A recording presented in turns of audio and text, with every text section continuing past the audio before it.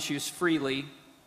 We thank you for Dr. Ross and Dr. Lisle and their Christian character and demeanor to debate this issue amongst Christians so we can enlighten ourselves as to the evidence for the age of the universe.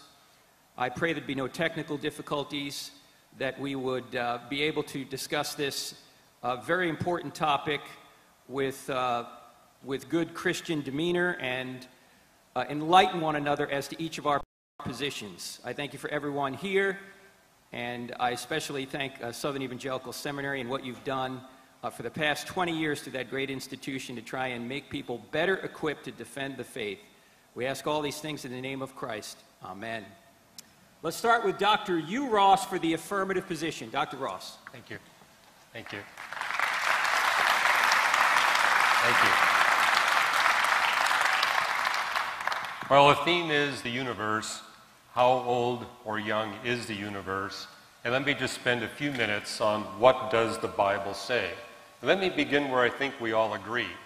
That we would agree that all humanity is descended from Adam and Eve, whom God specially created less than, say, 90,000 years ago. So I am young earth when it comes to human beings and our descent from Adam and Eve. And where Hebrew scholars agree is that one of the four literal definitions for the word yom, that's translated day in Genesis 1, includes a long, finite period of time.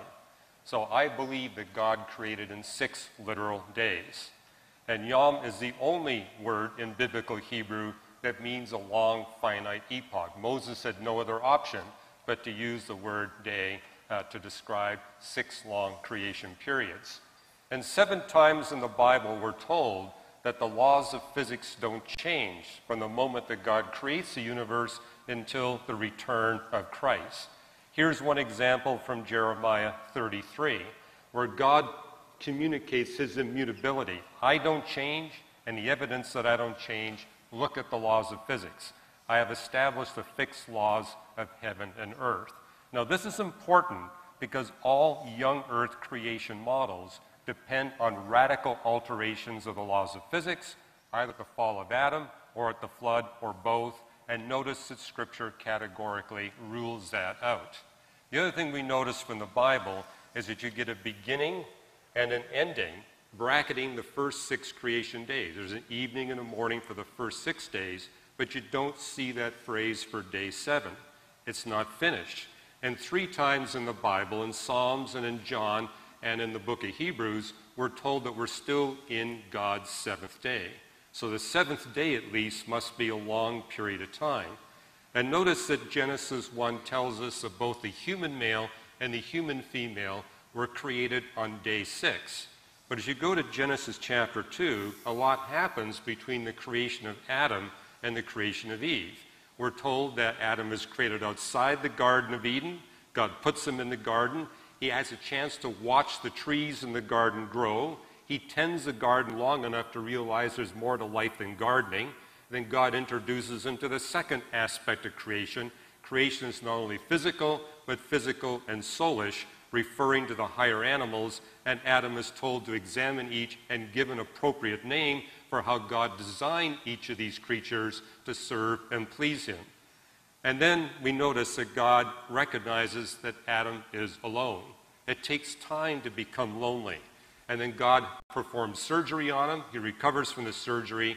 He sees Eve. And the word recorded coming out of his mouth in Genesis 2 is hapa'am, used more than 20 other times in the Old Testament, consistently translated at long last. So not only is the 7th day a long period of time, according to the Bible, the 6th day likewise must be a long period of time.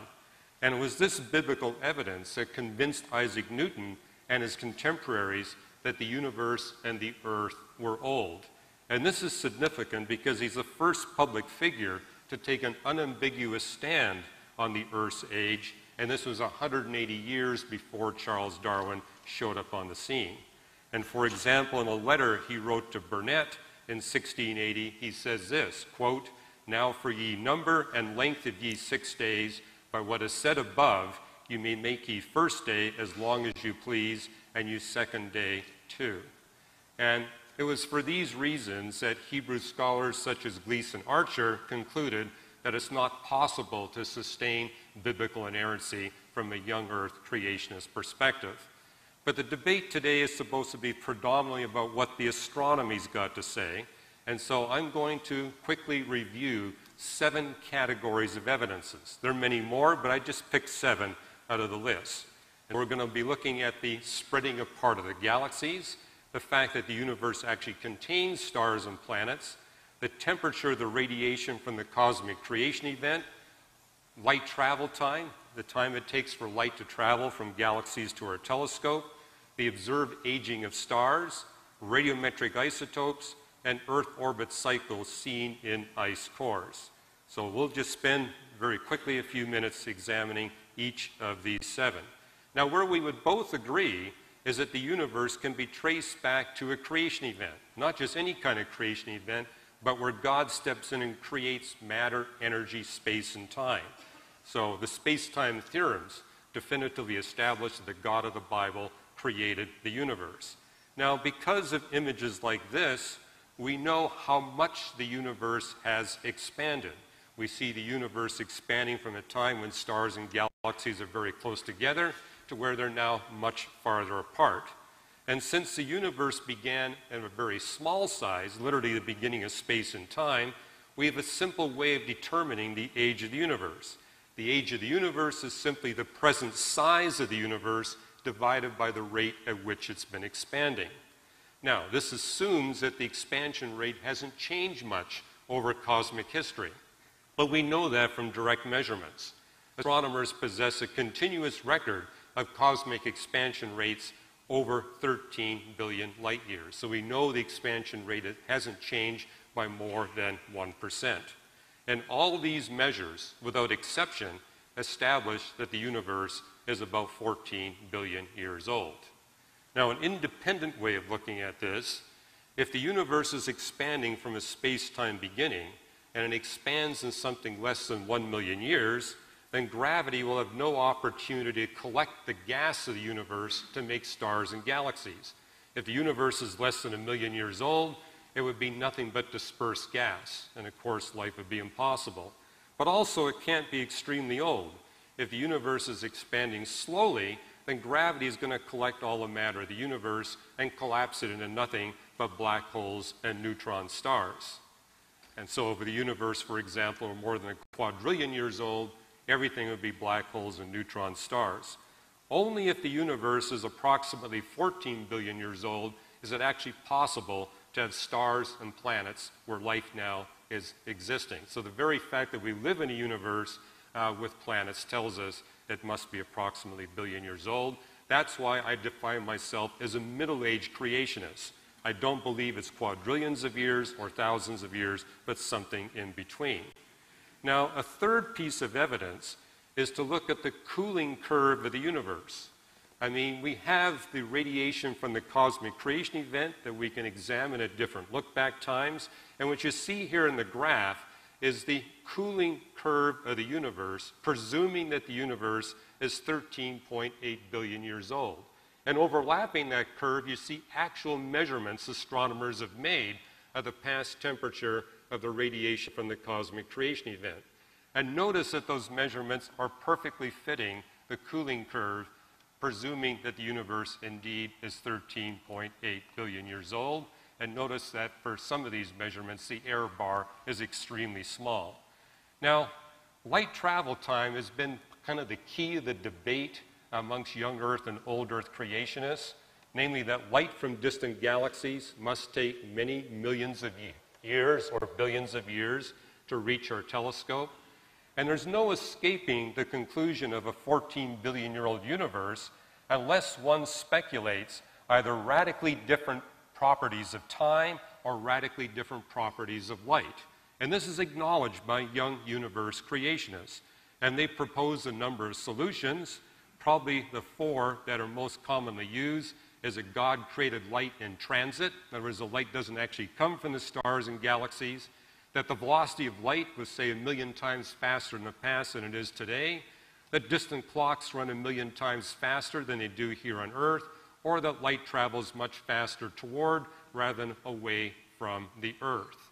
Now, there are other proposals but young Earth creationists now recognize that the other proposals are absurd. So I'm not going to mention them. And I'm not really going to deal with number 1 or number 2 because I think both Jason and I would agree that the first two likewise are absurd claims. So I'll just focus on 3 and 4. And this is a model that's been proposed by Russell Humphreys of the Institute for Creation Research, where he claims that clocks here on Earth run 1,000,000 times slower than clocks elsewhere in the universe, and he's developed a mathematical treatment to try to sustain this. But what he is overlooking is we actually have clocks in the distant universe. In other words, his model is testable. And one example of such a clock would be a supernova eruption, where a star explodes, becomes very bright, and then takes several months to fade in its brightness. And when a supernova explodes in our galaxy, it takes about 7 or 7.5 months to go through this light variation.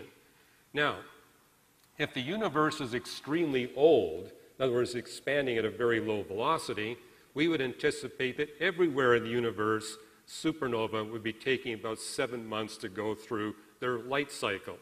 And if the universe is about 14 billion years old, it would actually take less time. It's because of Einstein's theory of special relativity that if you've got galaxies moving away from us at a high velocity, the clocks will actually run slower. But the young Earth model here would predict that it would take about 18 seconds. So we can actually look at supernova and distant galaxies and see who got it right, the old Earth creationists, the middle age creationists, or the young Earth creationists. And the data overwhelmingly supports the fact that it's middle age. As we look at these supernovae, they indeed do take longer to go through their light cycle, and not the factor of 1,000,000 faster that young Earth creationists would propose. But my colleague here, Jason Lisle, has made the suggestion that perhaps the velocity of light actually travels towards the Earth at an infinite velocity, which means the light gets here immediately, and that it goes half the velocity of light when it's going away from the Earth. And he's making the point that we astronomers and physicists can only measure the return path of the velocity of light. We cannot measure the one-way path of the velocity of light. And so it's simply a convention within physics to assume that it's the same in both directions. But because we can only measure the return velocity of light, it's actually, one could speculate, it goes at infinite velocity in one direction and half the velocity in the other direction. Now, the isotropy or anisotropy of light's velocity is indeed a convention. We simply assume it's the same. But the directionality is not a convention. Directionality that focuses only on planet Earth generates a geocentric gravitational field independent of Earth's mass. An Earth-focused directionality with respect to the velocity of light actually introduces space curvature. It's a property of the theory of a general relativity, which now ranks as the most exhaustively tested and best proven principle in all of physics. And we do not measure such a field. Therefore, there can't be an infinite velocity of light coming from all directions towards planet Earth. The conclusion here is there's no young universe light travel time solution. The universe really must be billions of years old, given the fact that it takes that much time for the light to reach us. Now, this is acknowledged by many young Earth creation scientists, but the response is to say, well, the middle-age creationists have the same problem. And it's called the light travel time problem in the sense of what we observe is that the universe's light is thermally connected. But there's not enough time in a 14 billion-year-old universe for light to travel the necessary distances to explain the thermal connections. And therefore, it would have to be quadrillions of years old if this indeed has no solution. But unlike the young Earth creationists, middle-age creationists do have a solution to the light travel time problem. It's resolved if inflation occurred when the fundamental forces of physics began to separate. For example, when the universe was only a trillionth of a trillionth of a trillionth of a second old, this is when the strong nuclear force separated out from the weak electro force. Now, if inflation indeed occurred, in other words, where the universe expanded thousands of times the velocity of light when the universe was only a trillionth of a trillionth of a trillionth of a second, it would explain how we have a thermally connected universe where it's only 14 billion years old. And the way we can test this is by measuring what's called the spectral index of the radiation from the cosmic creation event. Now, if there is no inflation, that spectral index will measure to be 1.0 or greater. If it's simple inflation, it would be 0.95. If it's complex inflation, it'll be between 0.96 and 0.97. Now, if you were to ask me this question a year ago, I would say we have no definitive detection of inflation. But now we do, thanks to the 9-year release of the WMAP of the cosmic background radiation and the first release from the Planck satellite. In both cases, they were able to measure the spectral index with sufficient precision as it definitively established that an inflation event indeed took place. Therefore, there is a solution to light travel time in a middle-aged universe, but not an old universe or a young universe. Now, a fifth evidence would be stellar aging. And we notice is that the universe is filled with burnt-out stars. Just like it takes time for a candle to burn out, it takes time for a star to burn out. Some examples would be white dwarfs, black holes, and neutron stars. Those are all burnt-out stars. Now, for white dwarfs, the burnout times are in the billions of years. So the fact that the universe contains white dwarfs tells us the universe must be at least several billion years old. And then when we look at these white dwarfs, we notice that they've been cooling for a significant period of time. We've got what are called cooling sequences that establish that many of these white dwarfs have been cooling down for billions of years. But we don't see black dwarfs. The fact that we don't see completely cooled off white dwarfs tells us that the universe cannot be trillions of years old. It could only be billions of years old. And this is based on straightforward thermodynamic cooling. The only assumption made here is that the thermodynamics of the universe behaves in such a way as to make life possible. So all of you here would be living proof that the universe must be approximately 14 billion years old. Now, often the debate settles on radiometric decay. I'm not going to have much time to explain this. However, if the universe were 10,000 years old or less, then we would still be seeing Neptunium, plutonium, and technetium in both the Earth and the Sun. These are radiometric isotopes that decay in less than a few million years. So if the universe was young, we'd be seeing these elements in both the Earth and the Sun. But what if the universe were more than a quadrillion years old? Then all the radiometric isotopes would be missing in the Sun and the Earth. You wouldn't see any. But if it's 14 billion years old, then we would expect to see no Neptunium or plutonium in the Earth or the Sun, but we'd still be seeing uranium and thorium. So the fact that we see uranium and thorium in both the Earth and the Sun, but no technetium, plutonium, or Neptunium, tells us we live in a universe or a solar system that's billions of years old.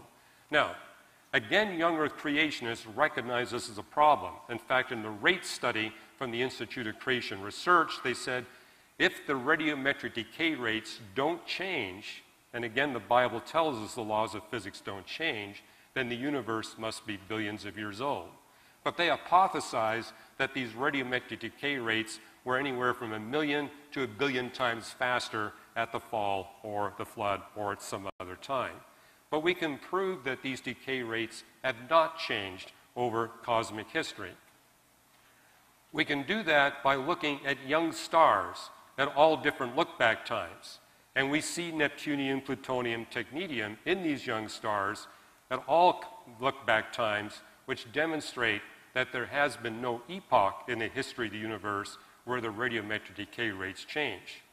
Also note that we see middle-aged stars at all look-back times. So the fact that the universe shows a spectrum of stars that are young to stars that are old, everywhere we look over the universe, tells us that indeed these stars have been existing for billions of years. And with respect to planet Earth, we have xenon isotope ratios in ancient zircons that establish that plutonium was on the early Earth. But there's no plutonium today. But we got the isotope signatures that tell us that plutonium was here on the early Earth, and that the past decay rates at that time were the same as they are today. And plutonium-244 has a half-life of 82 million years, therefore the Earth must be billions of years old. But I found one of the most straightforward ways of demonstrating that the Earth on which we live is old is by looking at ice cores. This is our seventh evidence, and we have 4 deep ice cores in northern Greenland and 3 in central Antarctica.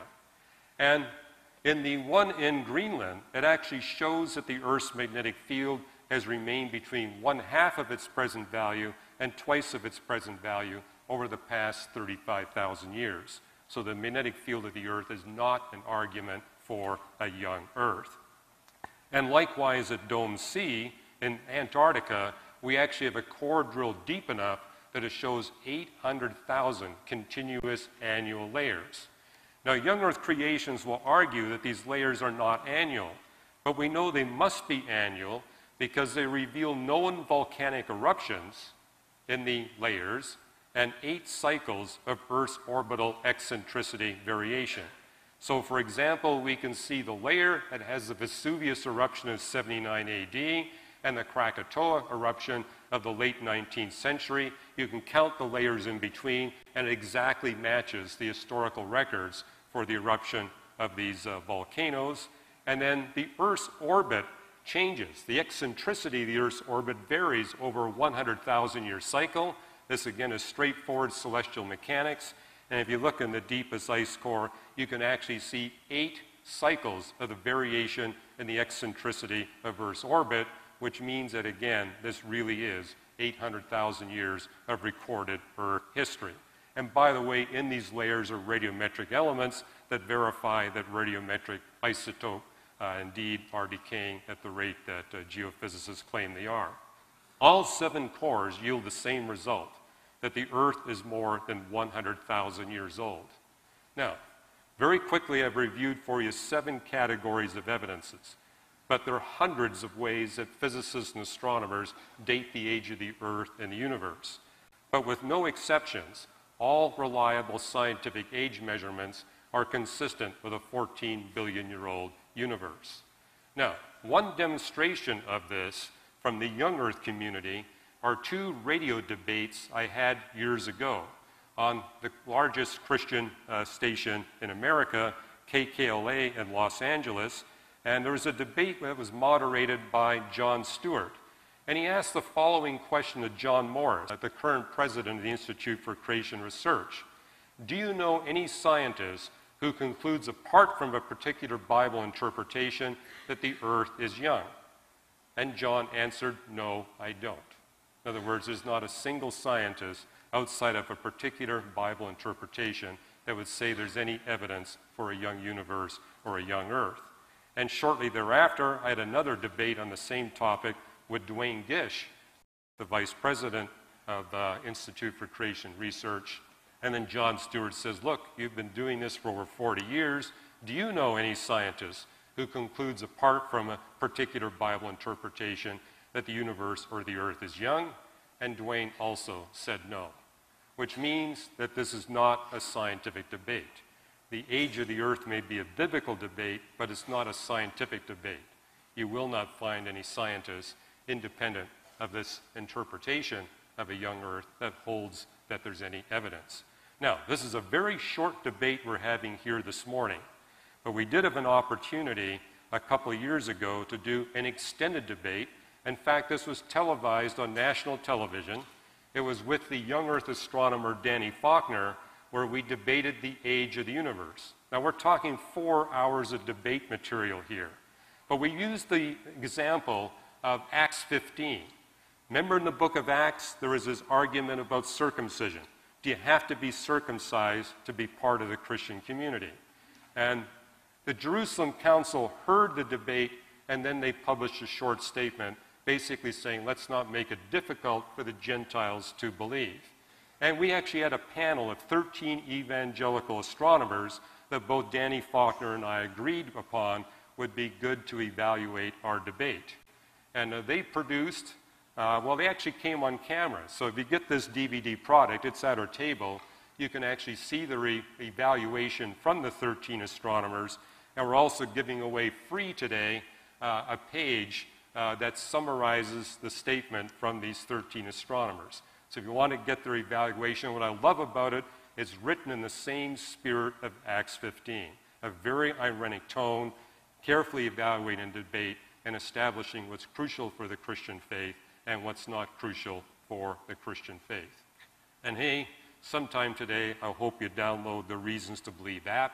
It's free, which will give you access to all of our podcasts and articles that we make available literally every day. Articles are being published in the scientific literature that are giving us new reasons to believe that Jesus Christ is Creator, Lord, and Savior. Thank you.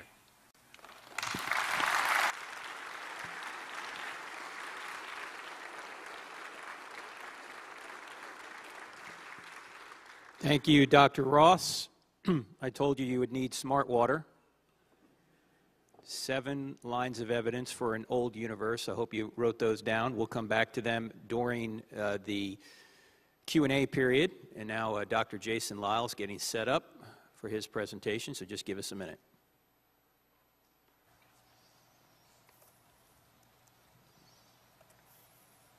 Let's give Dr. Lisle a hand, please.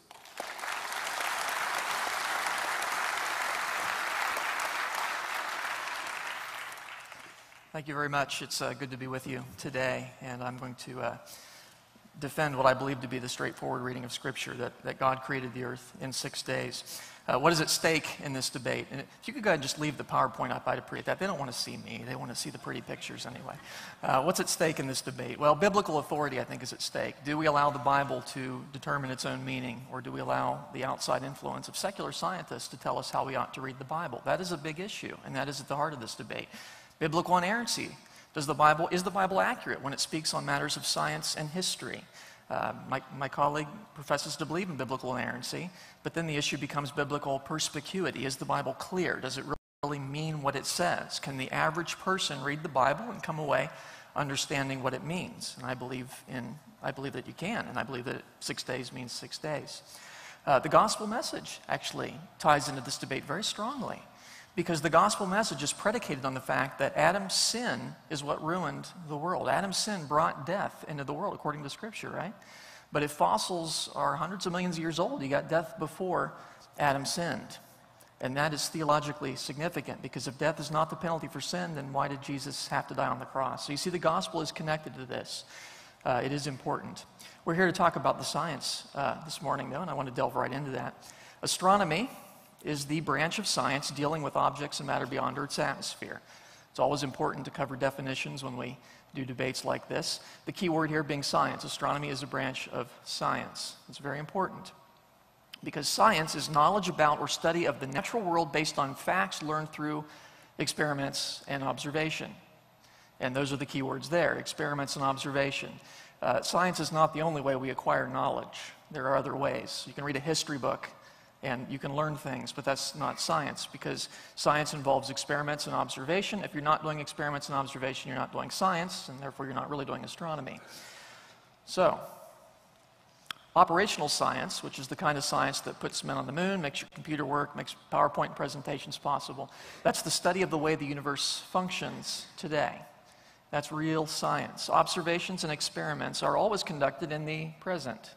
And that should be pretty obvious, right? We can't go back in time and do an experiment, and that's going to come to bear in this debate today. Age. What is age? Age is the amount of time during which a thing has existed. That's just the dictionary definition of age. Age is a concept of history. It is a concept of history. It is not a substance that can be measured in the present by scientific means. And I hope that's clear, but people have misconceptions about it. They think, you got this rock and it's got a certain amount of age in it. And you measure the age, you point your tricorder at it, and it scans it, and it tells you the amount of agicles in there. No, age is not a substance that can be measured scientifically. It is a concept of history, and therefore, it's not something that can be measured directly by science. The tools of science do allow us to measure in the present things like length, volume, mass, force, density, barometric pressure, velocity, acceleration, energy, but not age, because we cannot observe or experiment on the past. We can't. It's gone. And so we can't touch it scientifically. Let's do a little experiment, okay? I want you to get out a laser, and I want you to point it at the moon last Tuesday. You can't do it, right? Because we can only experiment in the present. And so you see my point. Science can't really measure or prove age. It's very important to understand. To know the age of something, we must have information about 2 points in time. We need the information about when the object first came into existence, and then we need to know the current time. And so you need to know T1, when the rock first came into existence, and then T2, the current time, and you subtract T2 minus T1, that gives you the age. Now, of these 2 points, which one can be measured scientifically? Only T2, because I can look at my watch. I can observe that in the present, and so that qualifies as science. Now, I'm not saying you can't know T1, I'm just saying you can't measure it scientifically. What about the age of other things? What about the age of people? You can't measure the age of a person scientifically, right? Because you can know T2, we can look at our watch and find the current date. That's pretty easy. But you can't scientifically tell when the person came into existence. And I'm not saying you can't know a person's age, you just can't know it scientifically.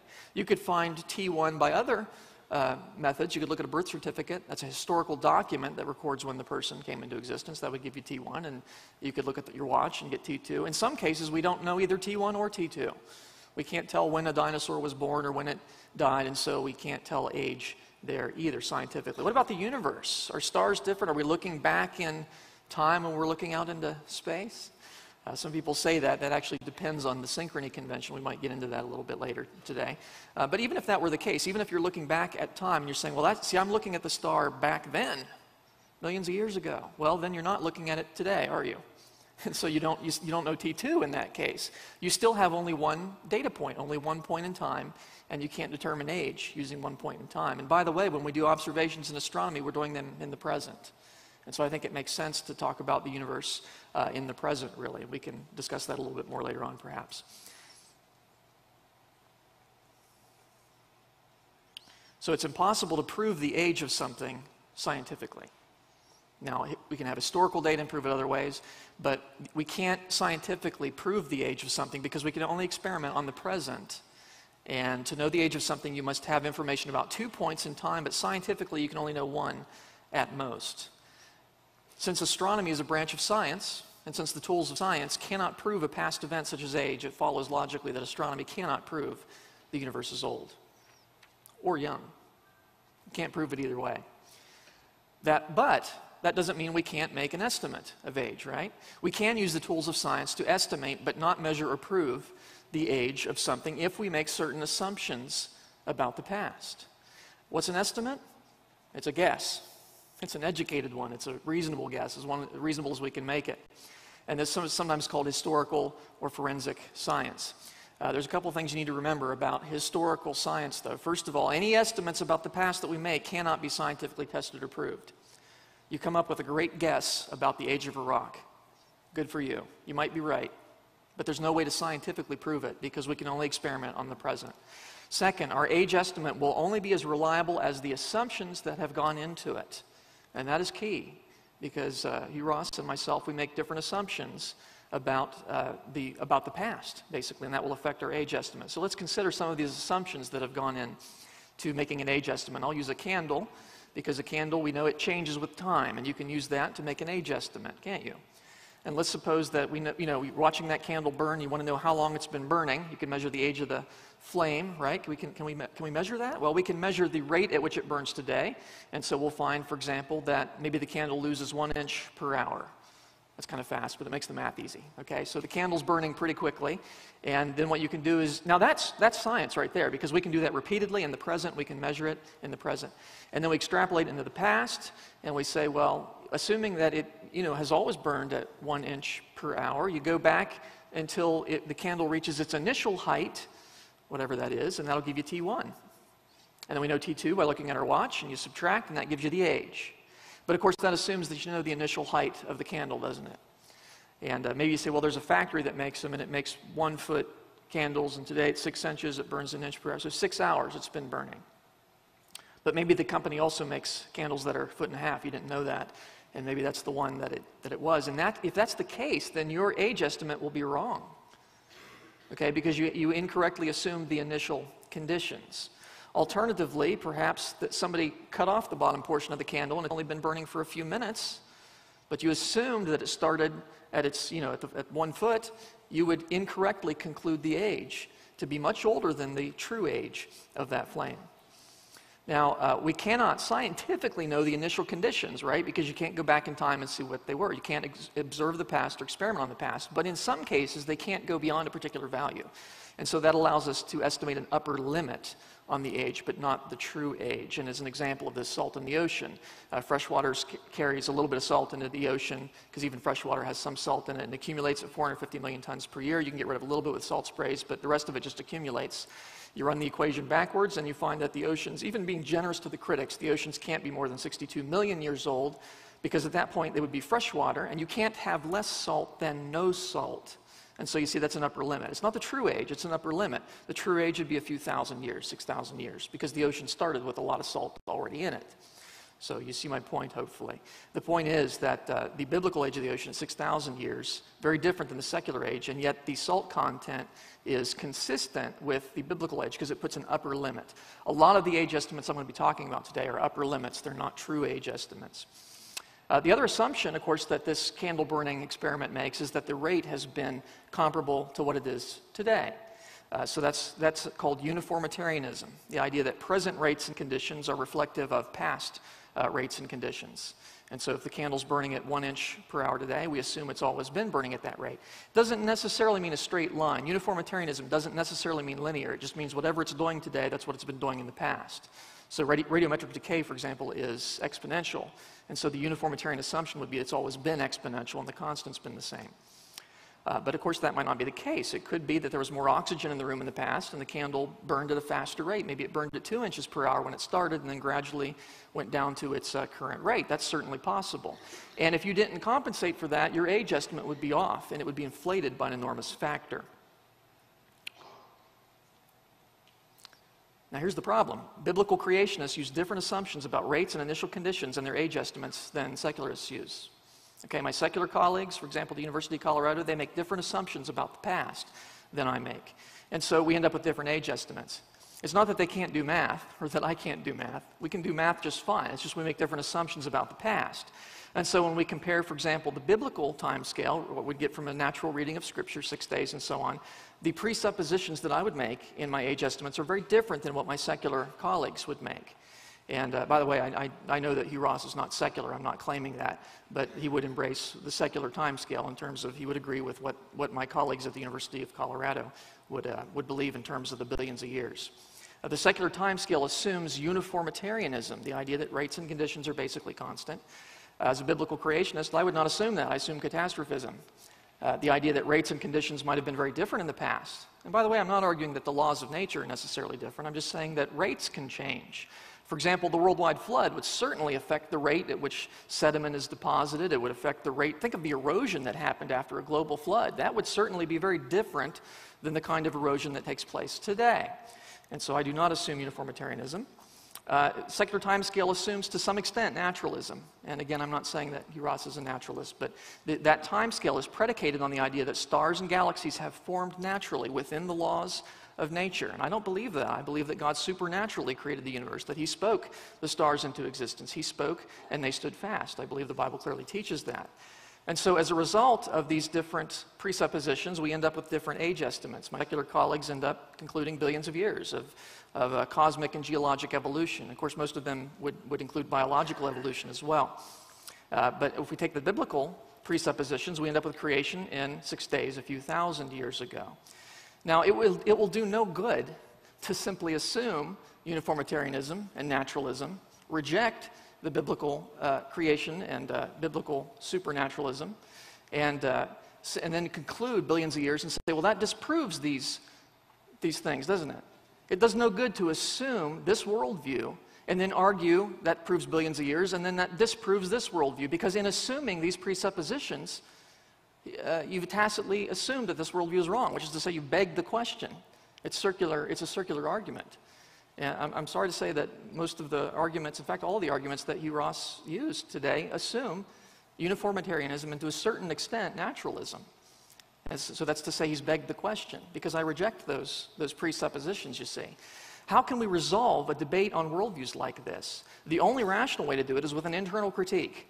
An internal critique is where you hypothetically assume the starting presuppositions of your opponent and show that they lead to a contradiction.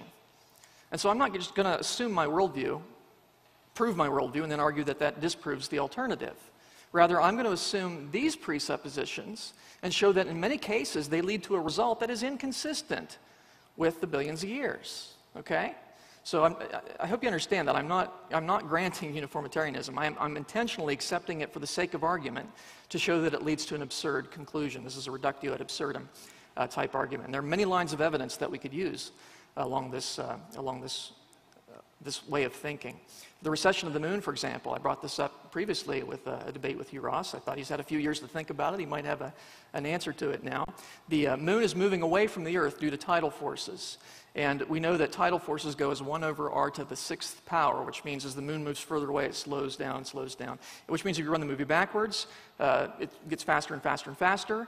And the uniformitarian assumption would be it's always been 1 over r to the 6th, right? And so if you run that movie backwards, you'd find that in 1.4 billion years they collide. And again, that's an upper limit because they can't be closer than 0.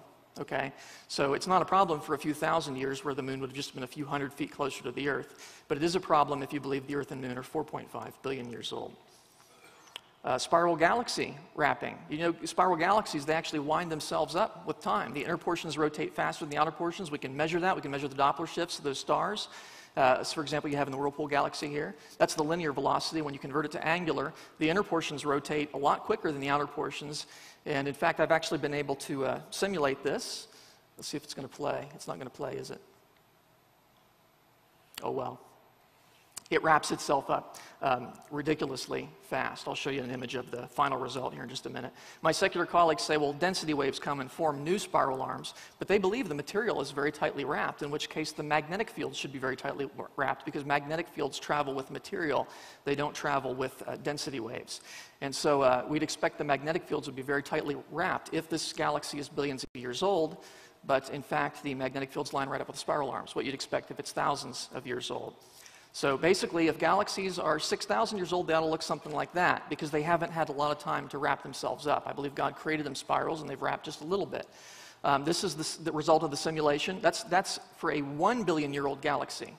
That's what it would look like based on the measured rates of rotations of the star, revolutions of the stars. And galaxies are supposed to be 10 billion years old in the secular view. Okay? What do we find? Well, we observe that galaxies look like they're thousands of years old. It's interesting to me because you'll hear people say, well, why does the universe look so old? I'm thinking, what universe are you looking at? Not the real one. The internal heat of the Jovian planets, Jupiter, Saturn, and Neptune, give off more energy than they receive from the sun by a factor of about 2, something like that. And they can't do that forever because they're losing energy, right? They're expending fuel. You can't keep giving away more than you take in unless you're the federal government. But anyway, they can't do that forever. They're going to run out of heat, you see. And so, like take a potato out of the microwave. It's nice and warm. It's radiating that heat to space. Now, Jupiter's a bigger potato. It can do that for a lot longer, but it can't do it for billions of years. And that is an issue in the secular view.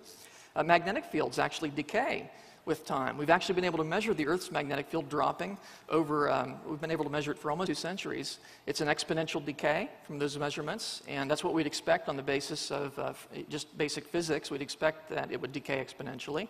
There is a sinusoidal perturbation on top of that. Now we think during the global flood, the tectonic motions would have affected that magnetic field, disrupted the currents, and you'd cause rapid reversals and things like that. But putting that aside and just assuming uniformitarianism, for the sake of argument, the magnetic field would just have been stronger in the past. It has we can measure the exponential decay. We know it has a half-life of 1,400 years. That means every 1,400 years it drops by a factor of 2. You run it back 6,000 years, it would have been 20 times stronger at creation. And that'd be kind of nice because that gives us increased protection from cosmic rays and things of that nature. If you run it back even 50,000 years, the magnetic field would have been 56 billion times stronger than it is today, enough to rip the iron right out of your blood. In fact, if you go back to 60,000 years, the Earth's magnetic field would have been as strong as a neutron star, which is the most powerful magnetic fields we know in the universe. It would rip your atoms apart. So it just can't be that old. Again, assuming uniformitarianism. It can't be that old. My secular colleagues are aware of this. And by the way, it's not just the Earth. The other planets of the solar system, a lot of them have strong magnetic fields. And my secular colleagues said, well, there must be some kind of recharging mechanism, you see. But they have to violate their own uniformitarian assumptions to get that, because the decay appears to be exponential as far as we can tell. And also, their recharging mechanism, which they call a magnetic dynamo, predicted that the magnetic fields would be well aligned with the rotation axis of these worlds, and it's not for many of the planets like Uranus and Neptune. It's not even close. In fact, my secular colleagues were expecting that the planet Uranus should have basically no magnetic field at all because it has no internal heat. And you need internal heat to drive that dynamo to recharge the magnetic field, allegedly. On the other hand, my colleague, Dr. Russ Humphreys, he's got a model for how God may have started the magnetic fields. It's really clever. And this is one of the few estimates that is giving us a true age estimate rather than just an upper limit. Based on Humphreys' model, the magnetic field of the planet Uranus should be within that little blue strip that you see there at the top. It should be somewhere between those two values. My secular colleagues believed that the magnetic field should be basically non-existent for the planet Uranus. And when Voyager 2 went past the planet and measured the magnetic field, the measured magnetic field is that. It's consistent with 6,000 years of decay. Isn't that interesting? It's nowhere close to what you'd expect for billions of years. Comets are another example. Comets are balls of ice and dirt, and they orbit the sun on elliptical paths, coming close to the sun and then swinging back out far away.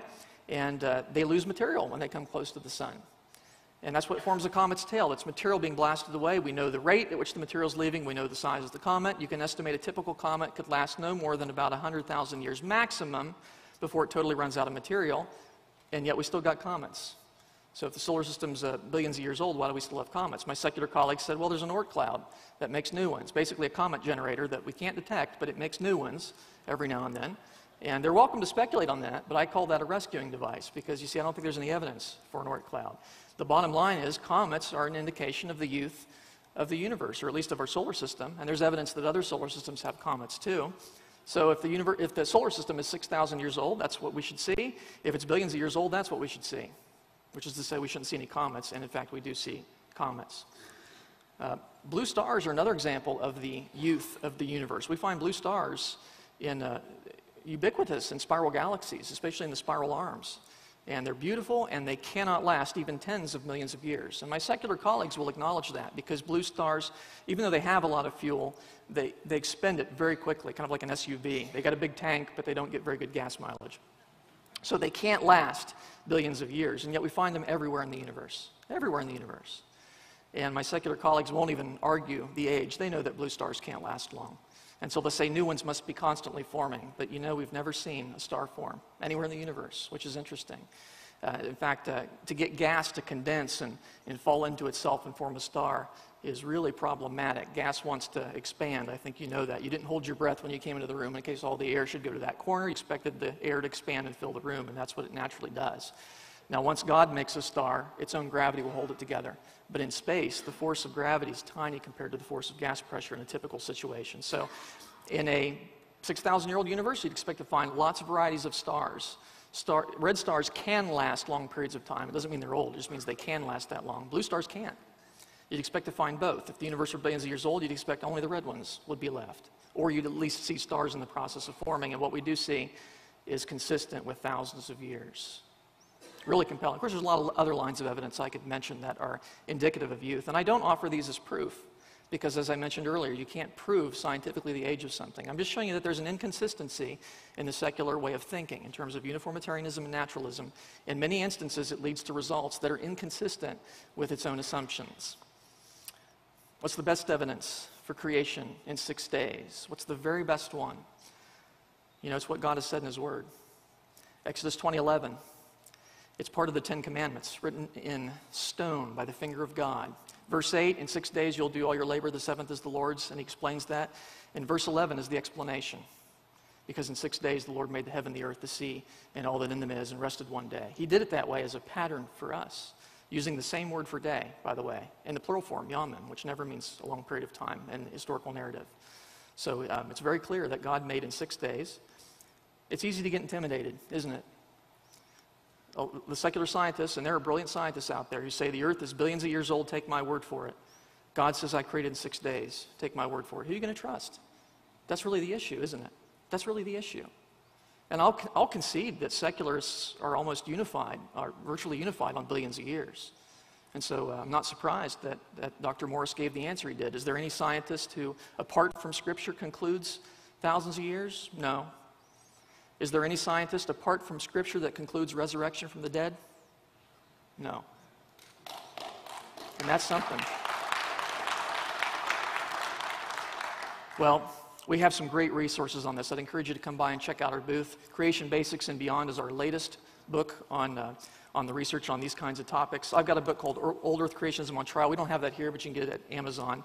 And a lot of the specific facts I mentioned are in my book, Taking Back Astronomy, which I'd encourage you to get and have a look at that. We have a sign-up sheet for our free monthly magazine called Acts and Facts, and I think that would really bless you. Please sign up for that. It's totally free, and we just want to bless you. Check us out on the web as well at icr.org and our special student ministry, youroriginsmatter.com. Thank you very much.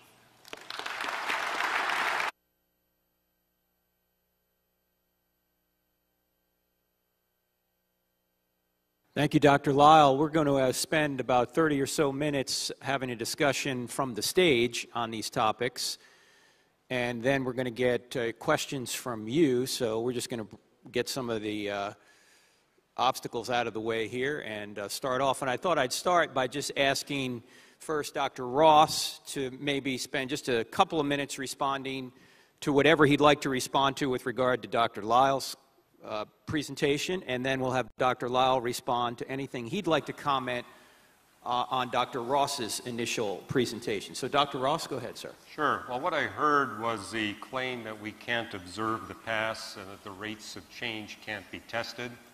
And the Bible tells us the rates of change are something that, the Bible actually tells us that the laws of physics don't change. And in astronomy, we can't measure the present. We can only measure the past. That's why I tell my wife, I'm not responsible for the present. I'm an astronomer. And the principle there is it takes light time to travel from these objects to our telescope.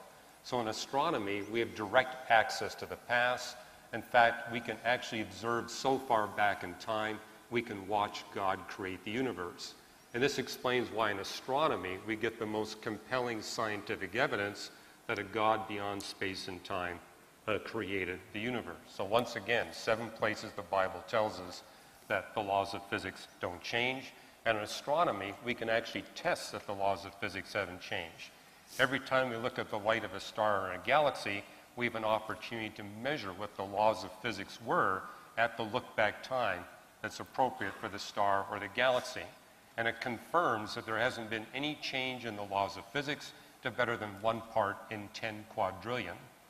Now, I also heard arguments, 7 arguments about why billions of years is inconsistent with science.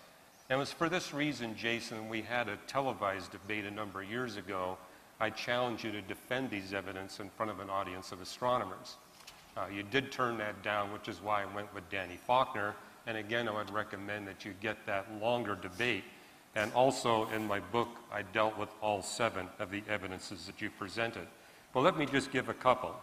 The salt argument assumes that Earth has no plate tectonics to recycle the salt. And so there's nothing in the salt that would tell us that it's inconsistent with a billions of years old Earth. The recession of the moon assumes that there's no tidal locking between the moon and the Earth in the past.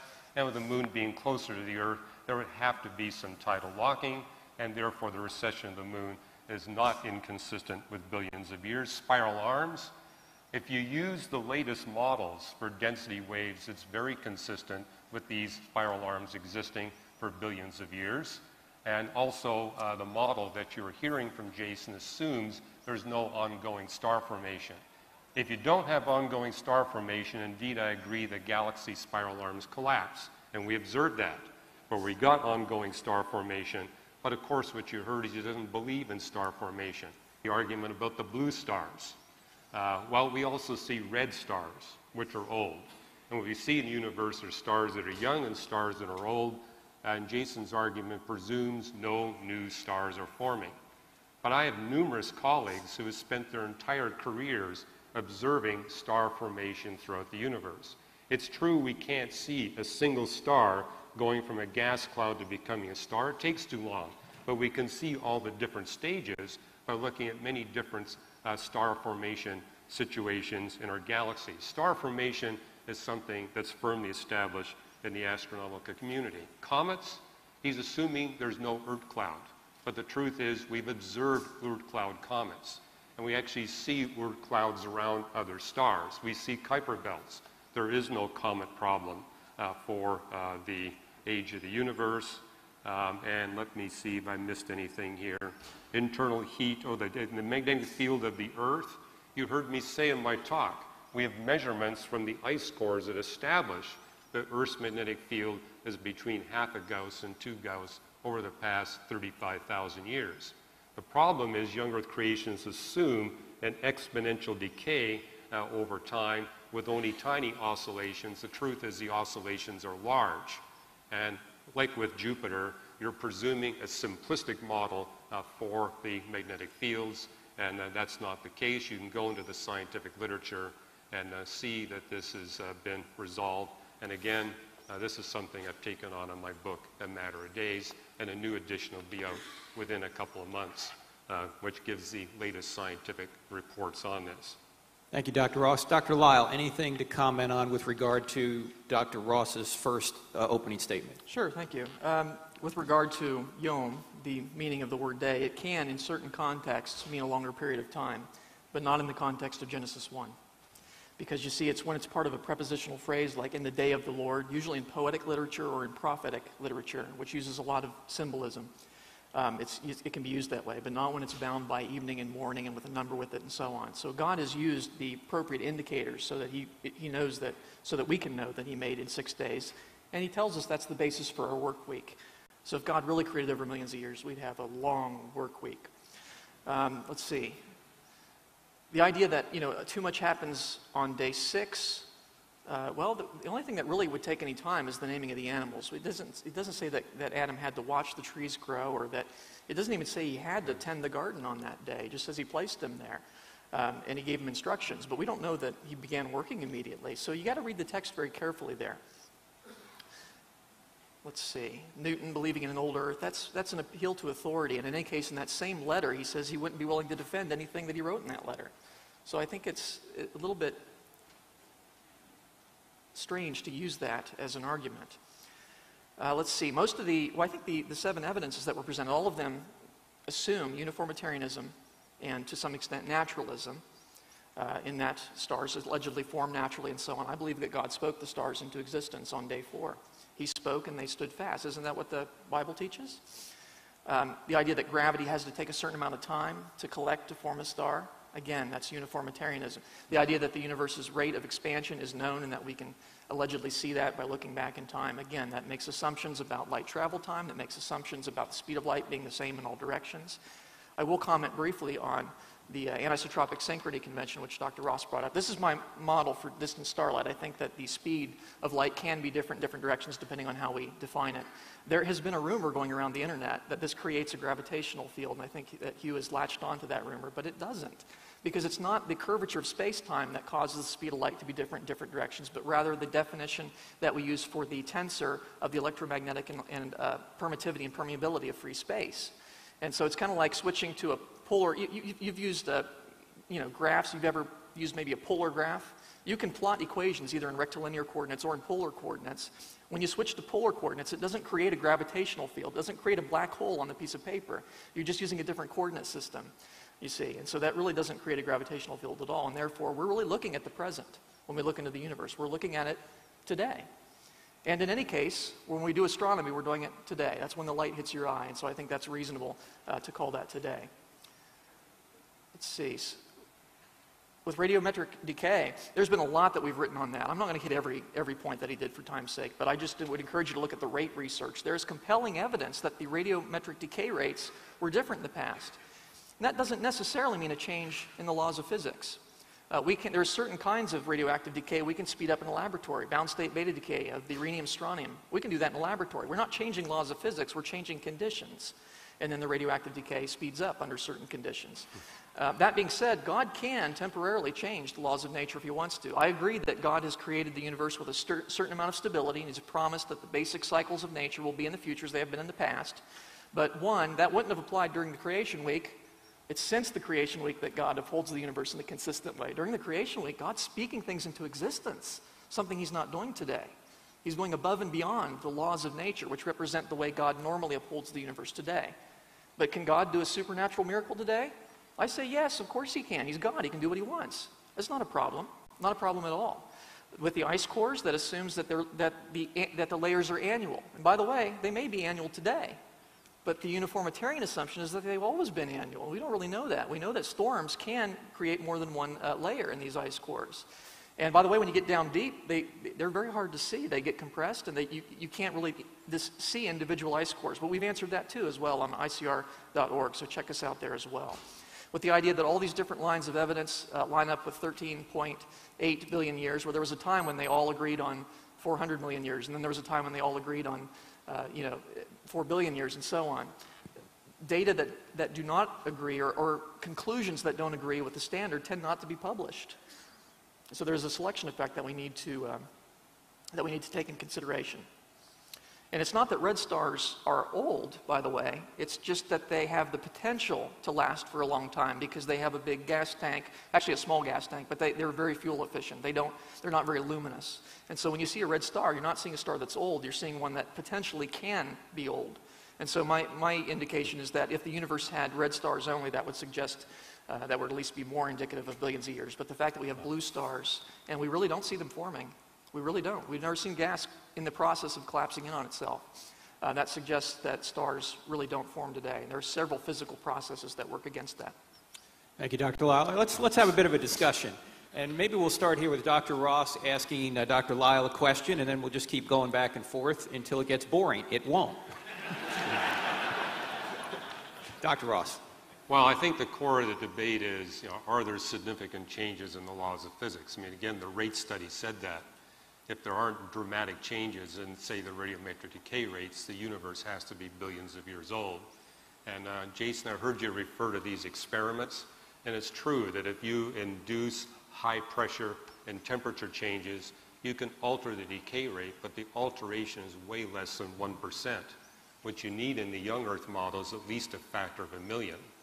And again, as we look at the radiometric decay rates in distant stars, we see the decay is the same.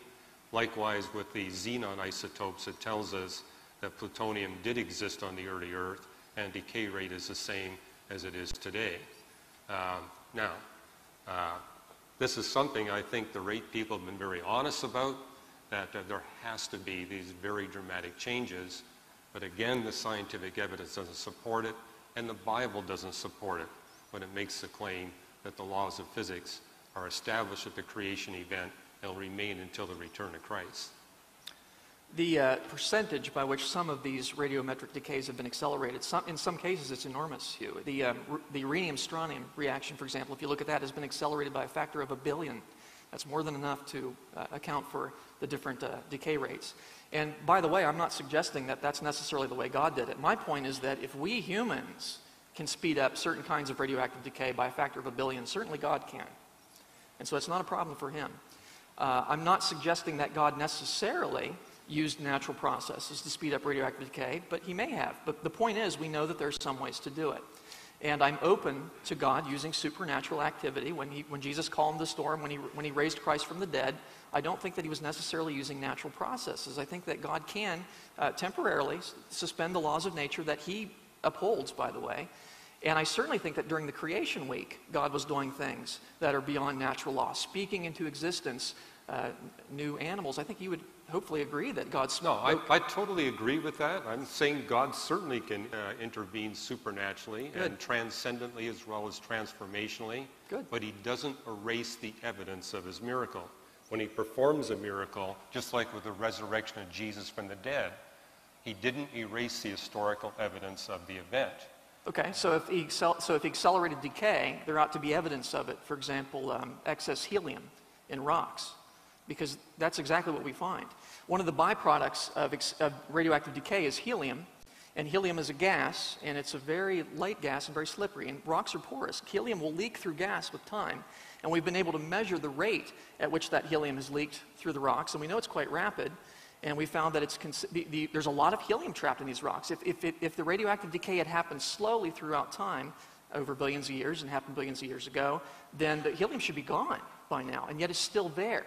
And so that suggests that indeed God accelerated the radioactive decay, or maybe he used a natural process to there's a accelerate reason radioactive why decay. scientists don't look at helium diffusion. Helium diffusion is complex. I've worked with helium.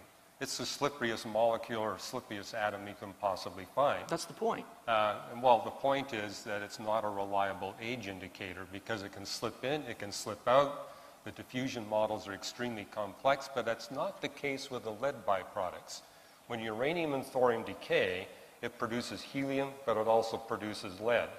And so, for example, when we look at a particular sample, we can measure the amount of uranium-238, the amount of uranium-235, thorium-232, and each of those radiometric isotopes decays into a separate isotope of lead, 206, 207, and 208. And lead only comes from the radiometric decay of these elements. Therefore, we actually have 6 independent ways of measuring the age of a sample by looking at the quantities of the 3 lead isotopes, the uranium isotopes, the thorium isotope, all of which where we have very good models on the diffusion. I mean, they're heavy, so they don't move around easily. Helium's extremely light.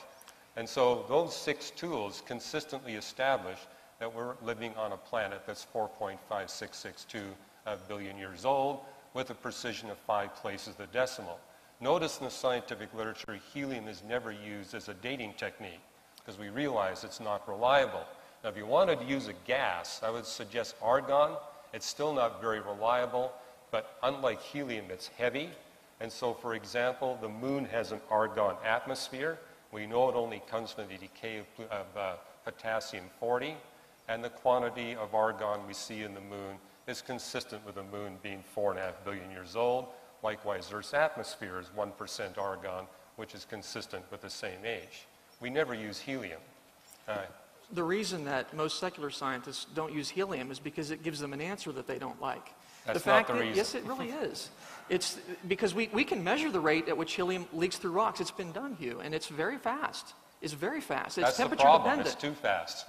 Yes, and because of that, there shouldn't be any helium left in these rocks if they were really billions of years old.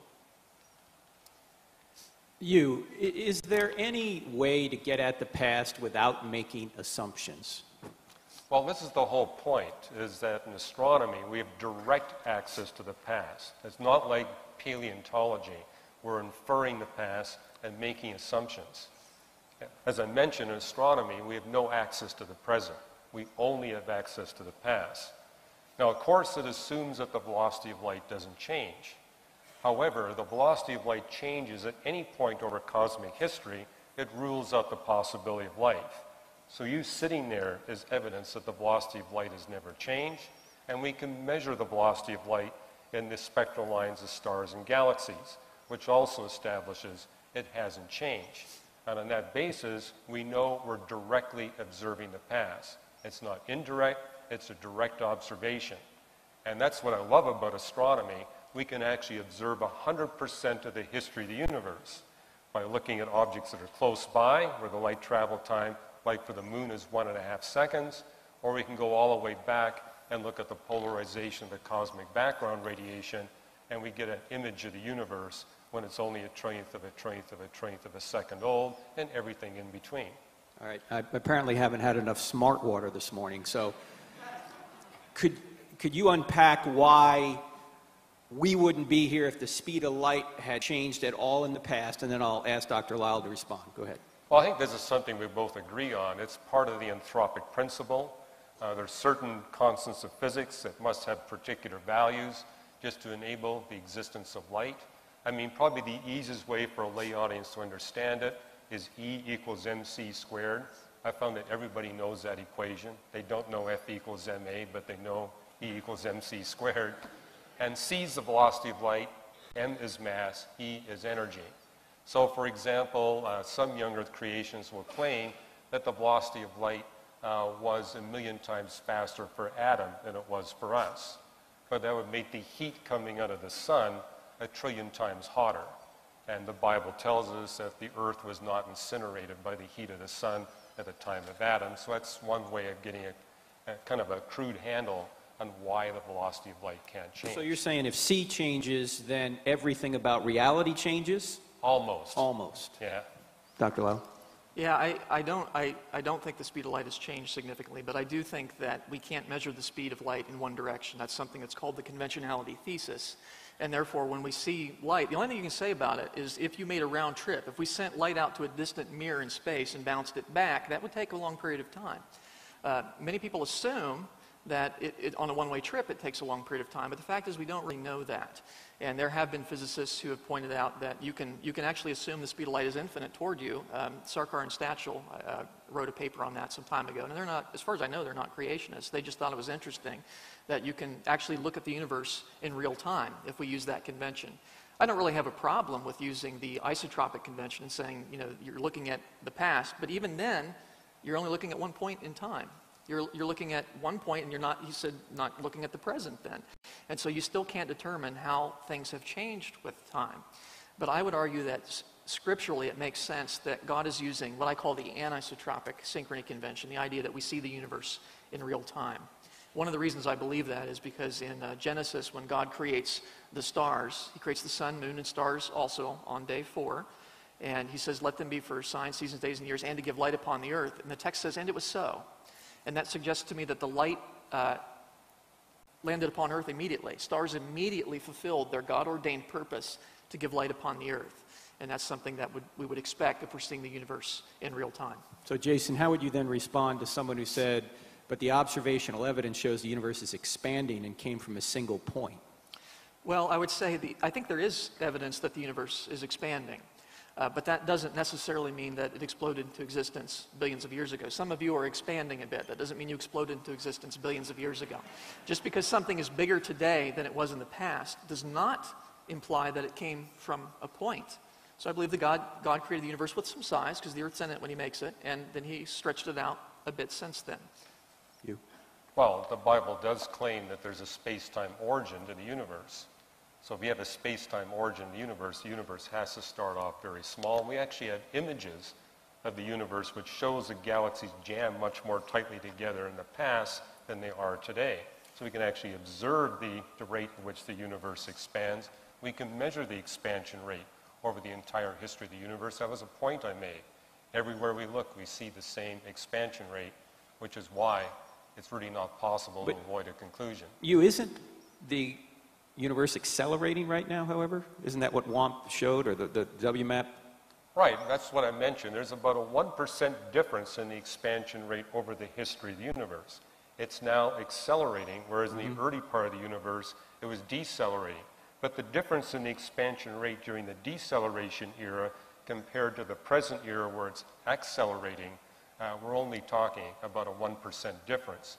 But the very fact that we can see a change from deceleration to acceleration is evidence that we live in a billions of years old universe. And just to make it clear, I don't think Genesis is saying that the stars were created by God on the 4th day. It says, let there be the great lights. And I think you have to interpret in the context of the book of Job, where Job talks about how God wrapped the early earth with clouds that kept the seas of the earth dark. So when you go back to creation day 1, where it says, let there be light, it's not God creating light, it's God transforming the atmosphere so that light could come through. What happened on day 4? That's when God transformed the atmosphere again so that the creatures on the surface of the earth could finally see the objects that are responsible for the light. That's when it went transparent. Let me see if I understand this right then. You're saying, you're taking the standard Big Bang cosmology view that the universe came from a single point, actually from nothing, and has expanded from a single point and is accelerating about 1% more than it was at a previous point. Right. Jason, you're saying that God created the universe of some size and then sent it accelerating. Is that correct? There's no logical reason to assume that it starts as a point. God can create space-time in any condition that he wishes. And then regarding the creation of the stars on day 4, the Hebrew word asa, to make. God made the greater light, the lesser light, the stars also. And there's also a Hebrew word et, which is untranslated in English. It has no comparison, but it connects the object of the action back to the action verb. So and both the sun, the moon, and the stars are connected to asah, which is to make. There's a different Hebrew word for appear, like when the land appeared. I don't deny that. I do believe God made the stars, just not on day 4. Well, but the text indicates that All he right, did make hold them on a day second. 4. Now we're getting into the Bible. And this is supposed to stay on the science, and both of you guys are guilty of going to the Bible. I'm sorry I didn't stop it before then, but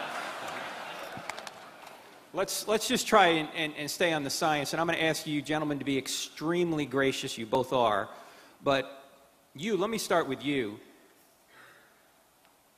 If someone said you had to believe in a young Earth, what argument from an astronomical viewpoint, a scientific viewpoint, would you say is Jason's strongest?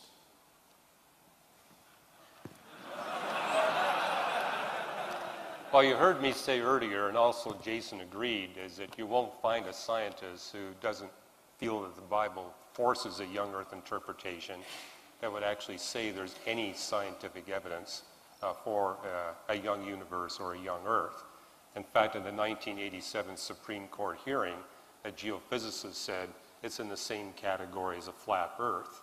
And as an astronomer, I would find it easier to argue for a flat Earth than I would to argue for a universe that's only 10,000 years old. Well, he did give several what seemed to be scientific explanations that could align with a young Earth. Are any of them possible? No, not a single one. I mean, Could you tell us what you really think? And you're saying that you unpack the reasons why in the book A Matter of Days. Yes. Jason, same question, opposite conclusion. It seems to me that all of the arguments that Dr. Ross put forward are based on uniformitarianism and naturalism.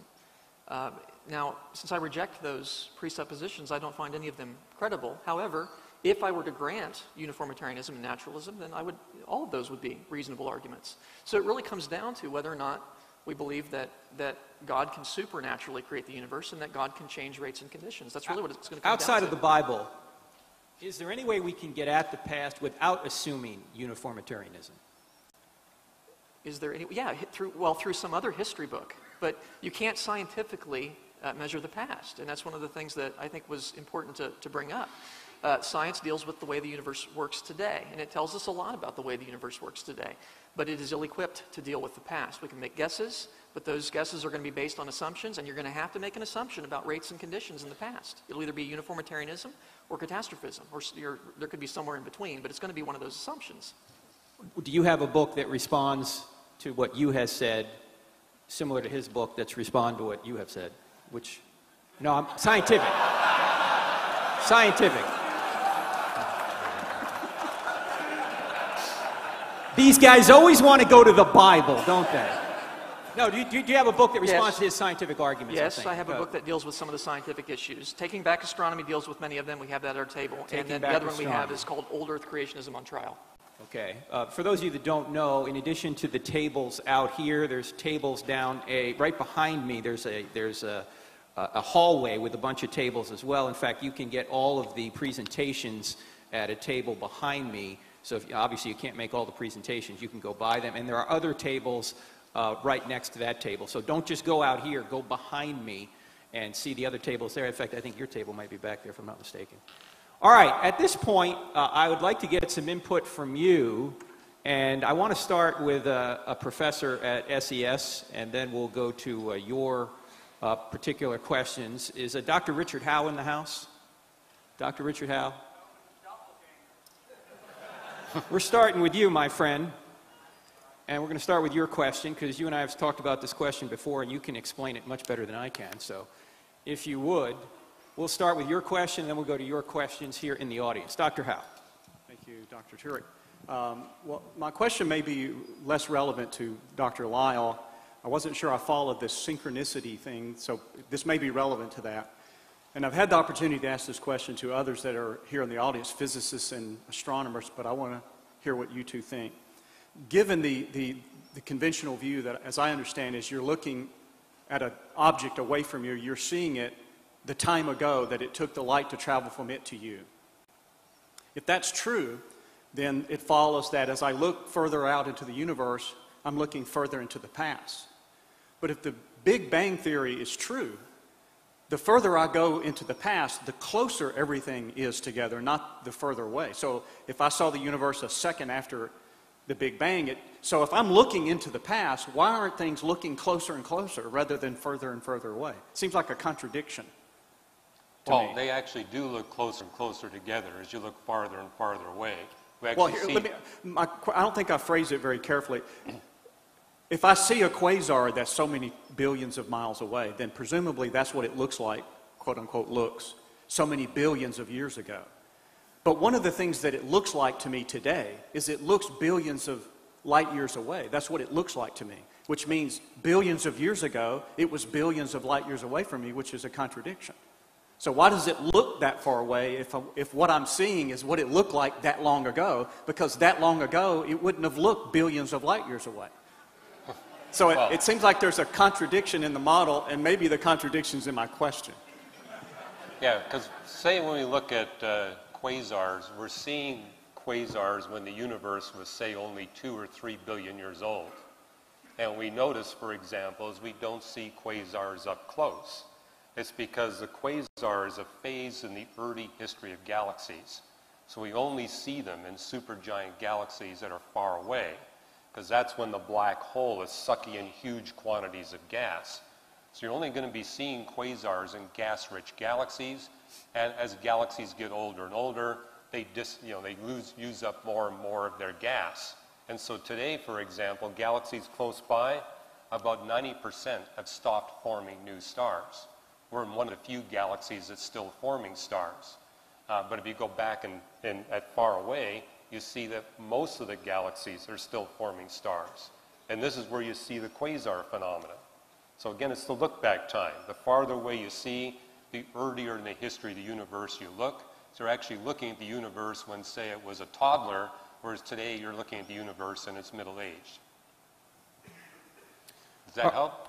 Thank you. All right, we're going to go to your questions now, and one warning.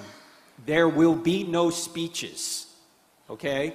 Go right to the question, because if you go into a speech, I'm moving on. All right? We'll start with this gentleman right here. Yes, sir, your question. Okay, my question is for Dr. Lisle. What is the young Earth explanation for cosmic background radiation? Good, very good question. I don't know what the answer to cosmic microwave background is. It's a radiation that's coming from all directions in space. My secular colleagues believe it's the leftover radiation from the Big Bang, and they're welcome to speculate on that, but I don't have any logical reason to believe that's what it is.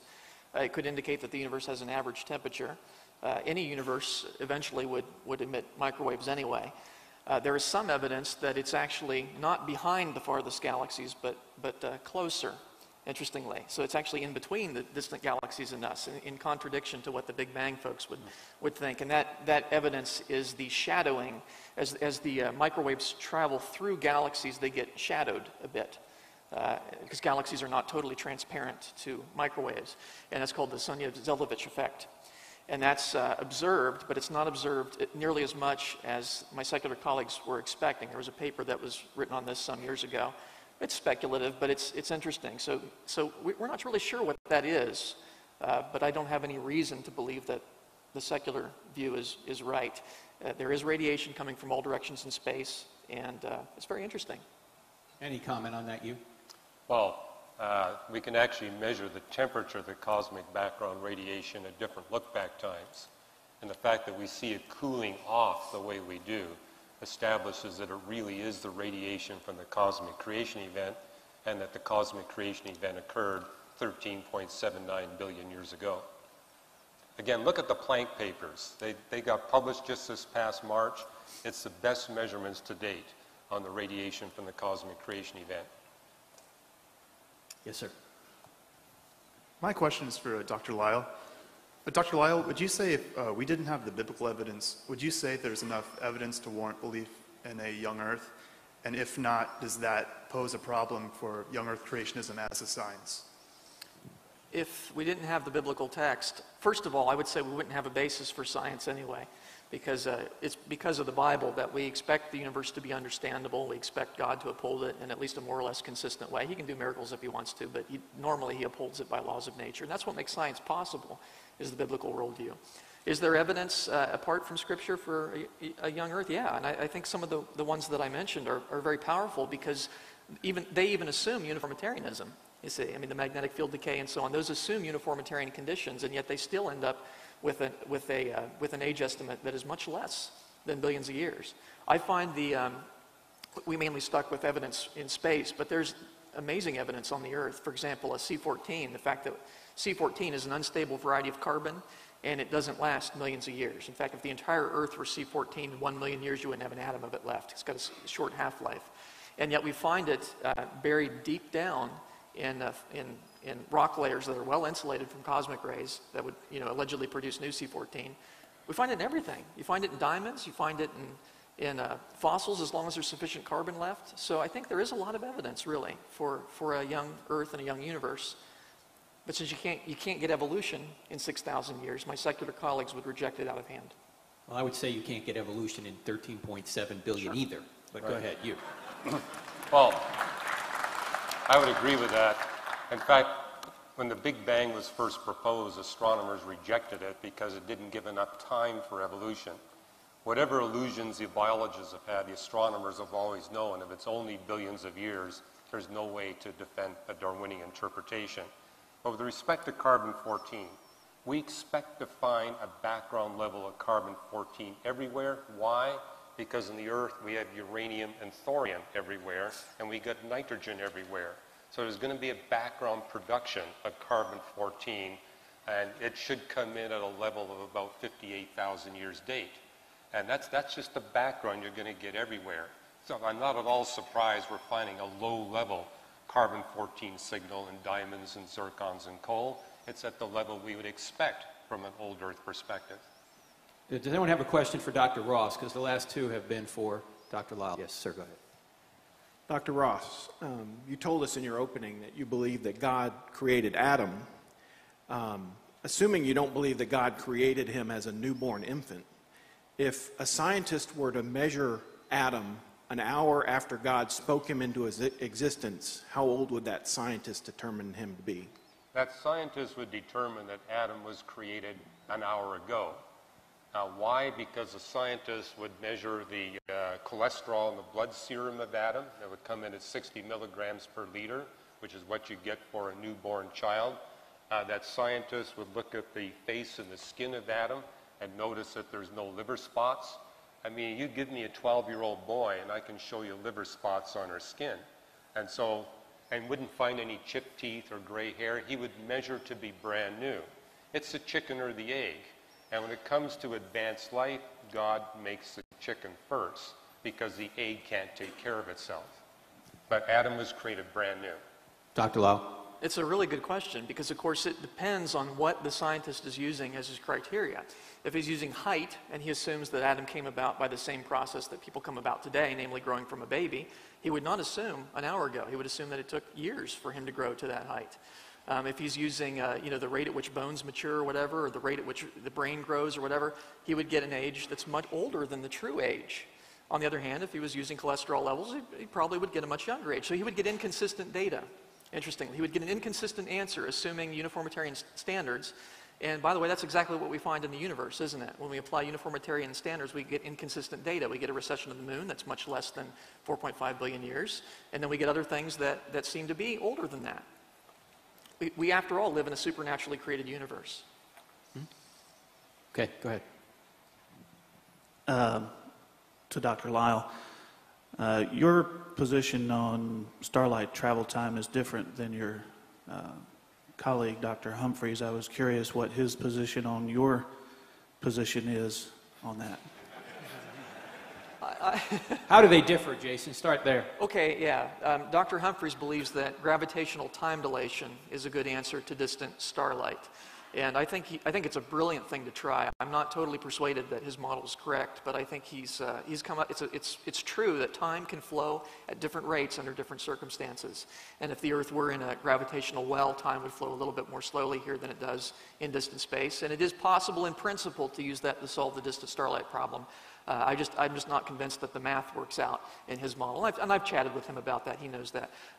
Regarding what he thinks about mine, I'm not really sure, but when I first presented it to him, he thought that it was a really interesting idea, and he encouraged me to continue to pursue that. I don't know if he's changed his mind since then, but that was the last I heard on it. You, any comment on that? Do you know the difference between the two views? Yeah, I do know the difference between the two views, and I had dialogue with both men on it. And you heard me make the presentation, Lisle, about the fact that it does generate a gravitational field. The only way out of it is to deny the theory of general relativity, which I don't think you're prepared to do. And so again, if you want to push it, try presenting that in front of physicists who are familiar with general relativity. We actually have a young lady that wants to ask a question, so. Yes, ma'am. Dr. Lisle, I appreciated your philosophical explanation for interpreting data, scientific data. Thank you. The Genesis account speaks of mornings and evenings in defining a notion of a day for days 1, 2, and 3. Yet day 4 created the stars and moon, which is how our life experience defines morning and evening. How do you scientifically explain days 1, 2, and 3? Okay, yeah. Since God didn't make the sun until day 4, but he did make a light source on the first day. God said, "Let there be light," and there was light. And God divided the light from the darkness, the Bible says. So apparently for the first 3 days, God provided, perhaps supernaturally, perhaps used a temporary light source. God supernaturally provided light for one side of the earth. The earth was already rotating because we have evening and morning. As long as you have a light source and a rotating planet, you're going to have ordinary day and ordinary night. The sun really doesn't have much to do with the length of the day. It's primarily the rotation of the earth that causes us to have ordinary days and ordinary nights. And then on the 4th day, God replaces that temporary light source with the sun, the moon, the stars also. I think perhaps one reason why he may have done that is to show that the sun is not really the primary source of life. God is the primary source of life. And so he displaced it until the 4th day. And he doesn't even call it by name, lest the Hebrews be inclined to worship it as a deity. It's just the greater light and the lesser light and the stars also. You, any comment on that? Well, you'd have to replace the sun by a sun. In other words, the light source that would be there for the first 3 days would not only have to have light, it would have to have heat, it would have to have gravity, it would have to have the same spectral characteristics of the sun. So it's basically interpreting the Bible as saying there was sun A for the first 3 days, then God removed that sun and replaced it with a second sun of the identical characteristics for days 4 and the following without destroying life on planet Earth. And the text does tell us there was life on creation day 3. I think there was life all the way back to creation day 1. And therefore, this trade model would be a problem. There's nothing in the text to hint that God traded one son for another son. Anyone have a question here for Dr. Ross? Dr. Ross. On that subject, in Revelation, in fact, the scripture says that God is the light, and there is no sun and moon. My question is there a correspondence between the light in the beginning and then the sun and the moon on the 4th day, and then in Revelation there's no more sun and moon, and then God is the light? Right. How do you interpret that? Yeah, you can get my book, Why the Universe is the Way It Is, where I make the point that the Bible teaches that there's no change in the laws of physics from the creation event until the return of Christ. But with the return of Christ, God replaces his universe with a new creation. Revelation 21 and 22, as God spoke the universe into existence, he will speak it out of existence. 2 Peter and Isaiah speak about God removing the universe through wrapping it up like a scroll. It disappears in a fiery heat. That sounds like some kind of singularity event to me. And then we have the new creation. And what I love about Christianity, it's the one and only religion that teaches a two-creation model. God creates this universe as a tool in God's hand to eliminate evil and suffering once and for all and bring redemption to people who choose to receive that redemption. But the new creation, there is no evil or possibility for evil. Therefore, you don't need gravity, thermodynamics, or electromagnetism. I argue those laws are crucial for the elimination of evil and suffering. But the new creation, where evil and suffering can never exist again, there's no need for those laws. That's when the laws of physics change. And the light we have in the new creation is not electromagnetism. Therefore, there's no need for the sun or the stars or the moon. Everything will glow with light. There's no shadows, it tells us. With electromagnetism, you get shadows. The light in the new creation will be radically different. Jason? It could be supernaturally created light is possible, certainly. That's definitely a possibility. We know that it's possible to have light without the sun. That's the point. We got light in here, we don't have the sun in here. As long as you have light in a rotating planet, you're going to get day and night. And with regard to the new creation, I sure hope God doesn't take millions of years with that. Let's try and stay on the science as much as we can. We keep going back to the Bible here. Wait, do we have Christians in the room or something? Yes, ma'am, go ahead. Hi, Dr. Ross. In your answer to the gentleman's question on the radioactivity and the noise and the declining temperature, you said you could determine that I think you said the Earth was 13 point something billion years old, and earlier you said the Earth was 4.5 to 6 billion. That's quite a discrepancy, and can you explain the difference in those ages? The universe is 13.79 billion years old with an error bar of plus or minus 0.05 billion. You can check that out by going to the latest release of the WMAP and the Planck satellite. The Earth is not as old as the universe. It can't be as old as the universe because we need plate tectonics to make the continents. That's right there in Creation Day 3. And that requires that the Earth be super enriched with uranium and thorium, which comes from the burnt out ashes of previous generations of stars. So we really do need the Earth from the perspective of the Big Bang creation event to be quite a bit younger than the universe. And it measures through uranium and thorium decay to be 4.5662 billion years, plus or minus 0.0001 billion. So that's known to very high precision. So yeah, the Earth is about a third the age of the universe. I wish you'd be more precise. Dr. Lisle.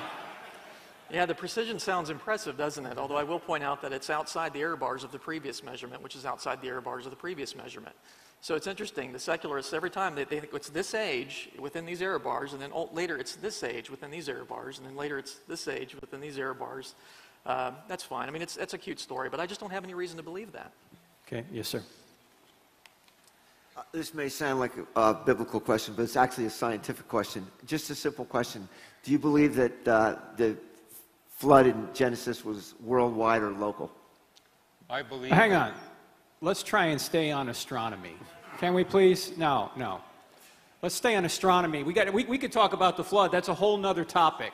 Let's stay on astronomy. Gerard, you had a question? What is it? Presuppositions? Well, come to the event with Jason this afternoon, and we'll talk about that, because we're gonna talk about that. Yes, sir. So I've heard it said that, we look in the distance and we see spiral galaxies, and some are farther away than others, so there are different ages, I'm assuming. Why do the spiral arms all look basically the same age, as far as they're not twisting in on each other? Well, what we do see is that, say, if you look 10 billion light years away, about 2/3 of all the galaxies are spiral, whereas you look up close, only about 10% are spiral. And so what's happening is that many of the spiral galaxies are compactifying into elliptical galaxies. And we can actually see how the spiral arms change over the history of the universe. I mean, one of the unusual things about our Milky Way galaxy is that over the past 10 billion years, its spiral arms have remained amazingly symmetrical. And that's one of the fine-tuning arguments. As an astronomer, I can't see any other galaxy where advanced life is possible. And it's because of the way God controlled the circumstances of our Milky Way galaxy that advanced life is possible here. But if we look at our sister galaxy, the Andromeda galaxy, we can see that the spiral arms have been distorted.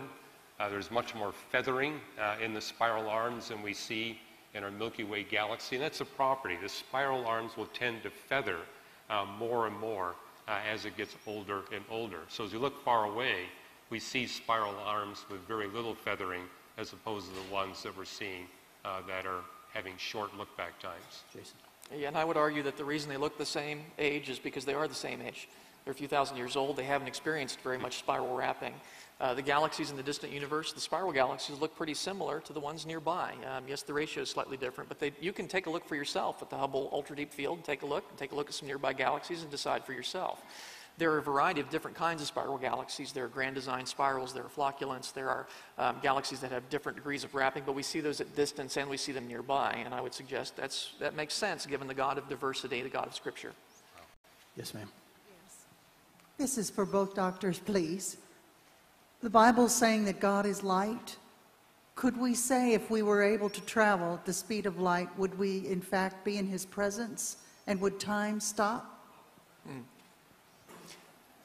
think we're about out of time. No, I'll take that one. All right, you go ahead. You're quoting 1 John chapter 1, where it says God is light, and then you've got 3 chapters of follow, where it says God is truth, love, and life. And it's making the point, it's a spiritual point, the combination of God's love, God's truth, and God's life is the light of God. So there's a spiritual light that 1 John is speaking about, and what astronomers are speaking about is electromagnetic radiation. Jason, anything to add? Amazingly, I agree with that. And oh, we can end right now. Yeah, but just to follow up, just to answer the rest of your question, as you go close to the speed of light, time does slow down. Yeah, I do think that's John's referring to a spiritual component, though. But yeah, time slows down, and theoretically, if you could reach the speed of light, time would stop completely. Let's do this. I know there are many more questions out here, but we only have 3 minutes left. I'd like to give each gentleman a minute or so just to kind of sum up what they'd like to sum up with regard to this topic. So since Dr. Ross took the affirmative, we'll start with him. If you just want to spend a minute or two just summing up the arguments, and then we'll go to Dr. Lisle, and then we'll move on to our next session. Dr. Ross. Well, I would simply say that our differences are testable. We can test them by different biblical texts, and it's important not just to look at Genesis, but to look at all 66 books of the Bible. It's not enough to take the Bible literally. We have to take it literally and consistently. That's why God gave us 66 books, so we can test our interpretation by one book by the interpretation we get from the other 65 books. And the same is true of the scientific disciplines. One of the struggles I have with evolutionary biologists, they're only looking at one scientific discipline. They're ignoring, say, the physics of the sun and how that challenges their idea of Darwinian evolution. And likewise in this subject, we need to take an interdisciplinary approach. And I kind of saw that in your remarks, Jason, as you're referring to geology and as well as astronomy, and I would commend that. But again, I would say this is testable. Every day, we're making new discoveries from the book of nature, and those discoveries allow us to test our differing interpretations of the book of nature. They also allow us to test our differing interpretations of the book of Scripture, because God can't lie or deceive. He gave us a book of nature. He gave us a book of Scripture.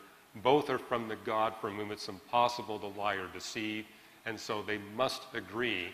And where they appear to disagree, we've either made a wrong interpretation or we don't know enough.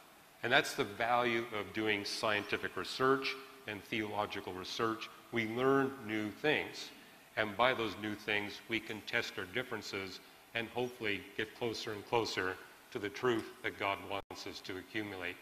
By the way, just so you know, Reasons to Believe is a sponsor of this entire conference, so let that be known. Dr. Lisle.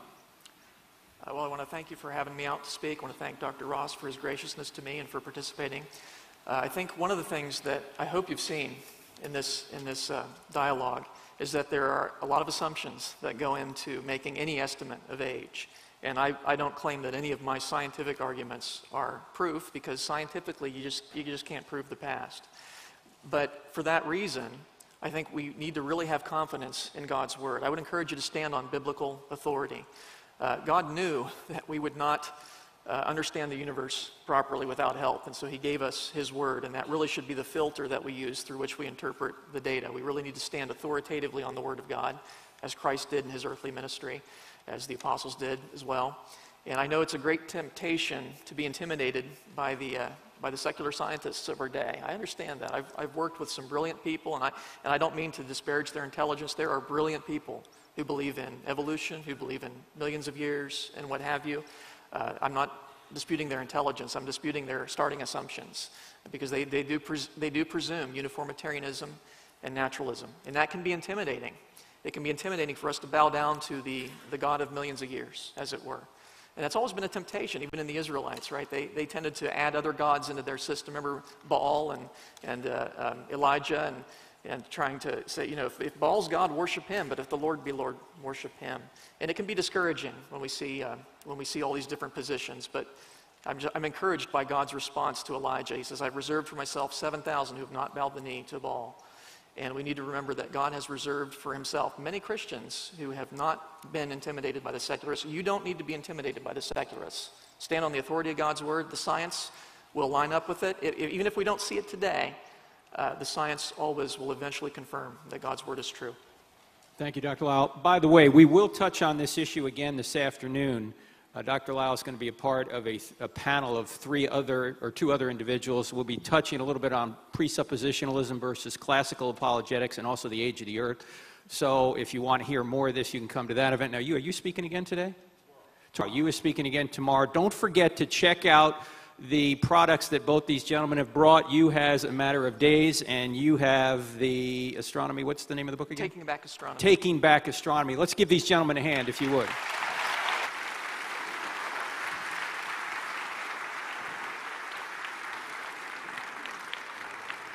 All right, we're done.